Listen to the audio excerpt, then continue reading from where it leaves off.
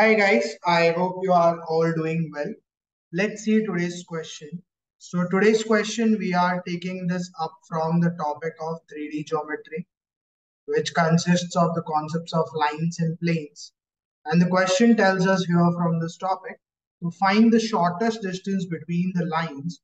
One line is given to us as x minus 5 over 1, which is equal to y minus 2 over 2, and the third it's given z minus 4 over minus 3.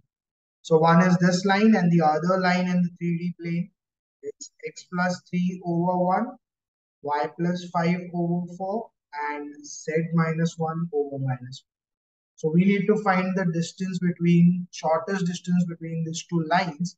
And if I talk about the answer choices that are given to us, they are 7 root 3, 5 root 3, 4 root 3, and the last option 6. So we need to figure out which one of the answer choices is the correct answer for the question given to us. So let's try to solve this question first.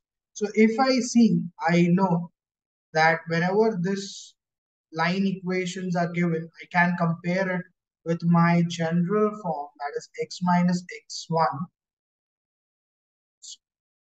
So you have x minus x1 over a, y minus y1 over b, and z minus z1 over c. So from here you get your vector x1, y1, z1. So let's say from the line 1, if I compare it, my vector a1 for the line 1, it is 5, 2 and 4. So it becomes 5i plus 2j plus 4k. And vector r1, that is your denominators a, b and c, it becomes I plus 2j and minus 3k. So I plus 2j minus 3k. This is for line 1. And for line 2, we know the vector a2 and r2. They are a2, if I see, it is plus 3, so minus of minus 3. So it becomes minus 3i, because you have it in the form of x minus x1 always. Here it is plus 5, so I can write y plus 5 as y minus of minus 5. So you get the other one minus 5j, and z minus z1, so that is 1, so you get plus k. So minus 3i minus 5j plus k, and the vector r2 bar, if I see the denominators, it is I plus 4j minus 5k. So you get I plus 4j minus 5. So you have the two line equations. From there you get a1 r1 and a2 r1.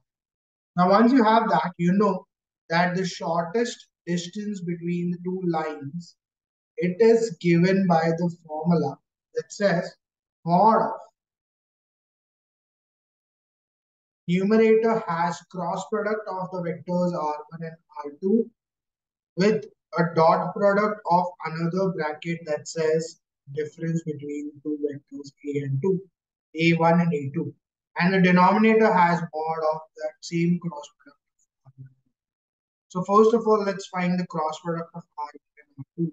So I know whenever I have to find the cross product of the two vectors, it is given by determinant of I, j, k. Coefficients of r1, that is 1, 2, minus 3, and coefficients of r2, that is 1, 4, and minus 5. So if I solve it further, I get I minus 10 minus minus 2 minus j, you get minus 5 minus minus 3 into 1, which is minus, plus k, 1 into 4, 4 minus 2. So you get 12 minus 10, 2i, minus j, minus 5 plus 3, so minus 2. So minus 2 into minus 1 plus 2j plus 2k. So you have 2i plus 2j plus 2k as your r1 cross r2, that is cross product of the two vectors. Now, if I also find the mod of that same cross product, it is nothing but root of 2 square plus 2 square plus 2 square. So a square plus b square plus c square. So 2 square plus 2 square. So that is root of 4 plus 4 plus 4. That is root of 12. Root of 12 I write as 4 into 3, and that gives you 2. You have the mod of cross product as well. Now if I just find the difference between the two vectors a1 and a2, that basically makes them. So a1 5i plus 2j plus 4k minus a2 minus 3i minus 5j plus k. Now if I further solve it, you get 5i minus 3i. So 5i plus 3i, which is 8i. 2 minus 5. So 2 plus 5 is 7. And 4 minus 1. So plus 3. So you have this entire thing as your difference between the two vectors a1 and a2. Now if I talk for the numerator, it was cross product of r vectors with a dot product of the difference. So if I first find the numerator part, I get that as dot product of 2i plus 2j plus 2k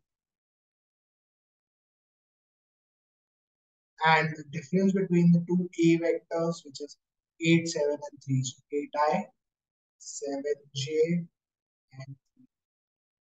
So you have the dot product of them. Now if you have the dot product, you just multiply the coefficients of I, j and k. So 2 into 8, which is 16, 2 into 7, which is 14, and 2 into 3, which is 6. From there you get 36 as your answer. And once you know that, you find the shortest distance between two lines, which is given by mod of dot product. You got that as 36 divided by mod of the cross product, which you got that as 2 root 3. So if I find the answer for the shortest distance was mod of 36 over 2 root 3. And if I cancel it, 2 ones, 2 18s. And 18 I can split as 6 into 3, which is 6 into 3 can be split as root 3 into root 3 over. So you get the answer for the shortest distance between two lines as 6 root 3. And if you see the answer choice that matches here with the question, it is option D. So D becomes the correct answer for the question given to us. I hope you have understood how to solve the question which asks for shortest distance between the two lines. So first of all, you compare that with your general form to get the vectors a1, a2 and r1, r. Once you get that, you just use the idea to find the shortest distance using the formula mod of cross product of r1 and r2 with the dot product of the difference between two vectors divided by in the denominator as mod of cross product of r2. So I just found the cross product. I also found the mod of them by taking root of the coefficients squares. And I also found the difference between e1 and e2 that gave me eta plus 7j plus 3. Then I just use the dot product idea to find the numerator and put that in the numerator and the denominator which I have got. Find my shortest distance as 6 root 3 and that matches with option D. So D becomes the correct answer. I hope you have understood this. I'll see you again tomorrow with some other questions from some other topic. And we are going to continue our series of questions on JEE mains. So stay tuned for more videos to roll out. Also, if you're enjoying these videos that we are doing every day, please do like the videos as well and do subscribe to my channel and share these videos with your friends also who are involved in the preparation of questions on JEE, so they can also take the benefit from these questions which we are solving on everyday basis. Thank you.